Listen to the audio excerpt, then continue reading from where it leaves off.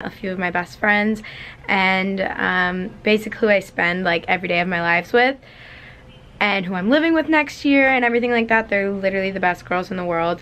But besides that, I also just want to disclaim, because anytime I do a college video, people are like, why do you only show you going out or getting ready for a party? Like, it's not only about partying. And before I went to college, I was super naive and ignorant and dumb, and I was like, I'm not going to college because I want an education. Like, I'm going to meet people and be social and party, and like, that's literally the dumbest thing you could ever say, especially when I have the opportunity to have such a good education. So it's not that I don't show the education part because I don't care, because now that I'm here, it's like actually really interesting and I love it, and that's why I'm still here.